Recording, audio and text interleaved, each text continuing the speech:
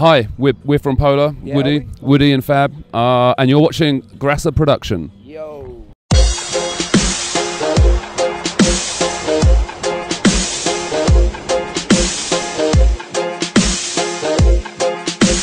Hello, Sunglasses Gang from Nürnberg here. We're here with Polar.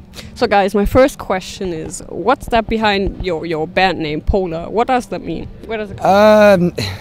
There isn't really a meaning. We were sat outside a practice room about 8 years ago, thinking of a name that our drummer could spell. And it was literally came from basically a word that we thought that was catchy, memorable, easy to sort of pronounce and say. We had been in previous bands together, or Fabian and I had, where band names have been quite hard, so like especially if you're in a noisy environment to sort of get across. So it was just a cool name. We just liked it. There's no sort of like depth to it. Although in the past people have interviewed us and told us stuff about our name, and I've been like, wow. But yeah, that's fundamentally what it is. It helps with a design point of view as well, you know, when it's just sort of simple and 5 letters that kind of look strong on a t-shirt. Like a circle and a triangle. Yeah, I mean, like Woody said, our old band name, you'd say it to someone and people would be like, you know, instantly forget it because they just don't remember it. It's not easy, you know. So yeah, that was partly our reason. Okay. So you got a record called No Cure, No Savior, which is quite negative, no? Isn't it? Well, yeah, kind of. So what's the meaning? It's a negative and a positive, kind of in the middle between it. It's basically for our the record we've just done for No Cure, No Savior, we kind of looked at the world a little bit more, like into issues, especially sort of focusing on sort of homelessness, and it kind of, the name kind of came from that really. Like it's the fact that there's nothing to help people so much anymore. You know, there's no cure. You know, diseases and sicknesses is at an all-time high, and everyone's waiting for something to happen for it to change, but it doesn't. It's on a constant decline. So it kind of came from that, but yeah, it sounds negative, but I guess within the content of the lyrics and the songs there are positives that sort of balance it out. Okay. Anything to add? Yeah, I mean, I think if you look at each individual song, you know, there's messages there, there's stories that you want to sort of kind of put across, and I mean, correct me if I'm wrong, Woody, but it's kind of people nowadays kind of seem to have less and less interaction, you know, like talking and having, you know, together. Everything's kind of on a computer. Humans have forgotten what it's like to be human. Like, people aren't people anymore. People are living in an Apple Mac prison, which they're connected to 24/7. You know, like. And I guess the album name kind of, I guess, sums that all up, you know. So it's a kind of an accusation on today's society. Yeah. I mean, yeah. Okay, and the contrast between the record title and the songs is something that you did on purpose. Yes. Oh yeah. The whole concept, the whole idea. Yeah, it was done. It was a conscious effort to do that. You know, none of our records before had been, I guess, so directed to like a wider scope of issues, more of an internal kind of issue amongst us and things we've gone through and personal sort of problems and things like that. This was the first time we've ever actually sort of like branched it out. So yeah, it was definitely a conscious effort to do it.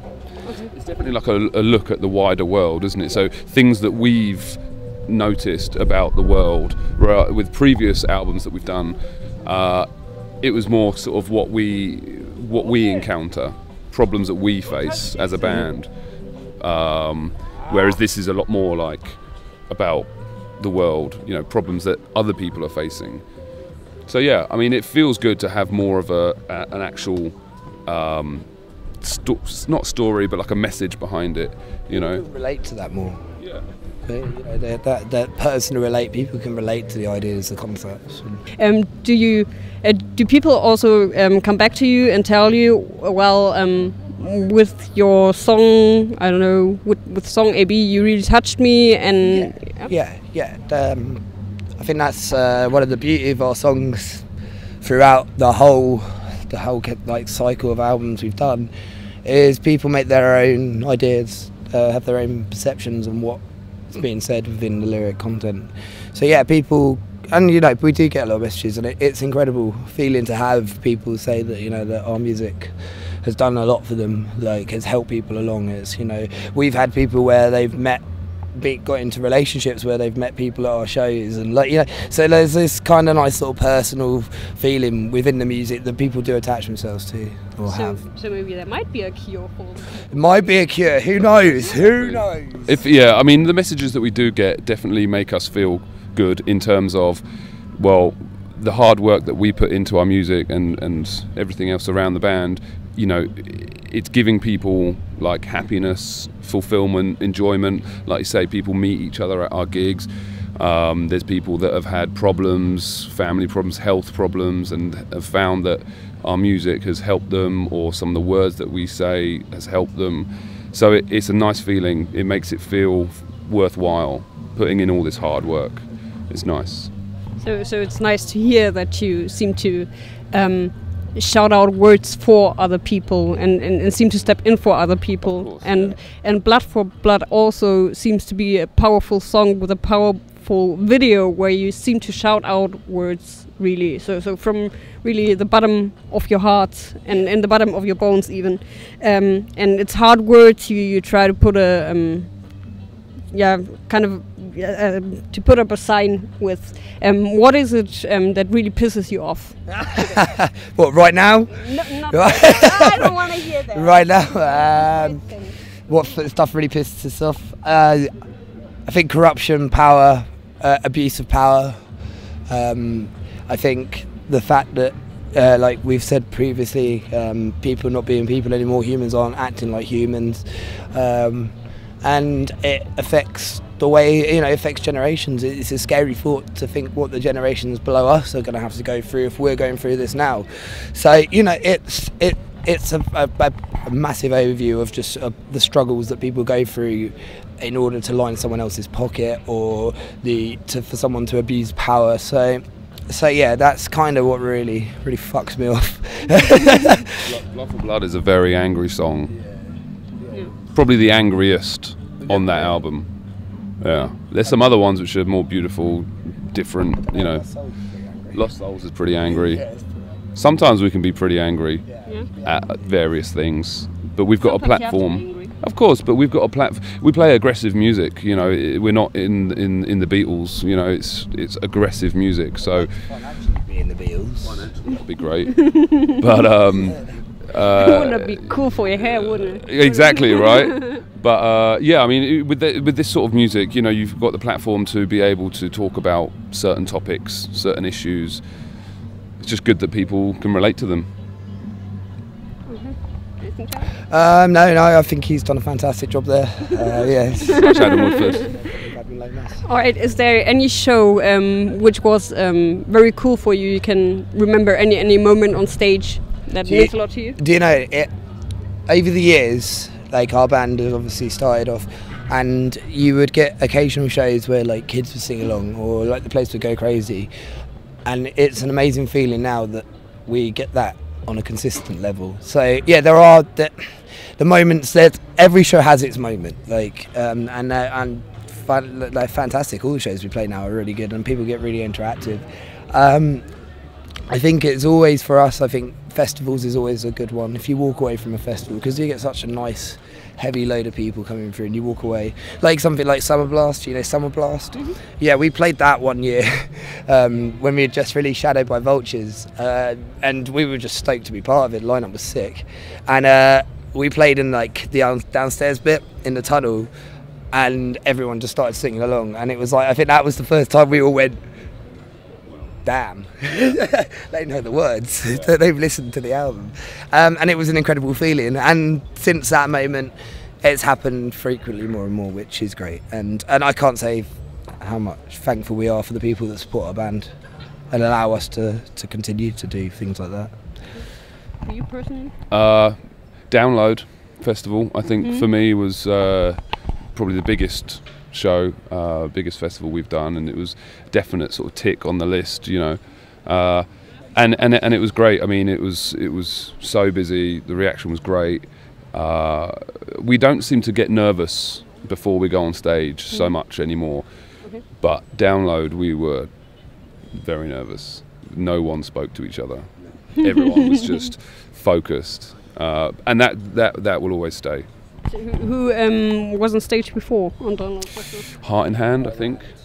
Heart in Hand were on just before us, and we managed to go and watch Linkin Park after that, which was great. Yeah, saw Bring Me. That was wicked. Saw good. Mate Sleeps while she sleeps. Yeah, it was a good time. Cool. These are the moments you live for, or are you're the waiting for and moments you're you wishing for. I don't remember. There was a incident on the Saturday where I don't really remember any of the Saturday of Download, and I came back covered in mustard. But the whole other time was sick. Yeah. The whole rest of the festival was sick. Yeah. You had a bath. Yeah. In mustard. Pretty much. Yeah. The mustard man. They were like some of the drunkier days of the career. But yeah, I agree with Fab. Yeah, Download's a good one. So your German Wikipedia entry says that that until 2014 your music was primarily marked by your raw screams, but only till 2014. What did you change since 2014? I've become a better singer, that's for sure. I understand my vocal range a bit more. I just went away and did loads of work, tons of work on my voice. You have to be careful with doing a lot of screaming because you can quite hurt yourself really badly. You get a lot of nodules, and then we get one of those. Yeah, it's going to be a bad time. So yeah, exercise, fitness, eat better, smoke less, drink less, focus a little bit more, and do a lot more warming up. So like, yeah, I just basically learnt how to use my voice as an instrument. So and I'm still learning now. Yeah. Healthier lifestyle. Yeah, I wouldn't say I'm not going to say I'm like the cleanest of the clean, but like yeah, I definitely make a conscious effort nowadays to try and be a little bit less party, a bit more show. So the rest of us make up for his lack of drinking. We drink more so that they drink more, I drink less. You're English. That's cute. Exactly right. That's Sorry the for the English, prejudice, but it's the English I think way. I think a lot of people think we have an alcohol problem. That's what you think, but be honest, that's what you think Maybe. about Germans as well, don't Yeah, you? maybe that's no. on our Wikipedia Yeah, page. maybe They love a beer. 5 alcoholics from Guildford. I can add that if you want to. Add what you want. You can add it Wikipedia Yeah, entries, you know, yeah. if you want it. Well, yeah, maybe not. My mum might read it. Yeah. Healthy lifestyle. Healthier. Just A little bit. I'm going to go out there and say we are now progressing as a unit, as a band. So everyone is constantly up in their game, whether it be our drummer Nick, whether it be Fab, Tom, Johnny, everyone's constantly pushing themselves to do more. And if I don't push myself to do more, then I'm going to fall behind, and therefore the band will never progress. So I would say it's also a conscious effort between all of us to really kind of push ourselves to musical extremes, really, because yeah, that's the best way. It's just be challenging with your music, and you know it takes me a long time to try and do some of the stuff, especially on a new record, but it's good because it's challenging. Right. I think I've seen you once before, and Once. yeah. We've been to Joey loads. Yeah, but I think it was. I'm young. I'm sorry. No, it's alright. I'm looking for a corner, and then I'm going go there and be ashamed. Okay. Okay, no worries. No, but what I remember is the powerful entry on stage. Yeah. Yeah. What, the actual entrance? Yeah, Like the entrance when you enter the stage, Okay, you know. yeah. So is it I can only presume that because I've only seen you once, but is it a fixed element you only always got in your show? Oh, and yeah. Yeah. Yeah. You got it? Yeah, yeah, Is it very 100%. important for you as well? Yeah, incredibly important.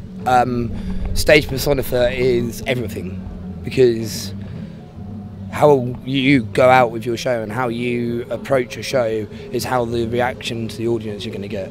If you go out there, you know, and I don't mean to be angry, I like being an angry dude on stage, but if you go out there and not really giving it energy, you know, really just being a bit lacklustre, the energy, the crowd see that, then you don't get the energy from them, the show kind of drops off. So however you approach the show is how the audience are going to approach it back to you. So it's every time it's got to be energy, aggression, really pushing. ourselves as hard as possible, trying to keep our dinner down, you know, all that sort of stuff. At the end of the day, we're putting on a show. You know, people are paying money to come in and watch our band, so we want to make it the best you possibly can. You know, I mean, for example, if you went to see a huge band, I don't know, AC/DC, they wouldn't just... And they wouldn't ring the bell. They wouldn't just walk on and, oh, hey guys, And they wouldn't ring the bell. There would there'd be a They big entrance, put it that way. Yeah. So yeah, you want to make the show as best as possible. All right. So that was my last question. That was Okay. the last one. Thank you, guys. Thank you for being my sunglasses gang. It's cool. Yeah, sunglasses gang. Have a great show You're tonight. looking forward to seeing us for the second time? Yes. Good. Very looking Will I see you in the pit? Crowd Just surfing? without the sunglasses, because Maybe they not the might song, get, they might get broken. smashed. Might be seeing clapping. Clapping Singing and clapping. at the back. Singing and clapping. I like singing. I might give you a high five. Hey, you Yeah, can give me a high alright. five. Yeah, give me a Alright. fist pump halfway through. All right. All right. See you. Thanks very much, No, guys. thank you. All right.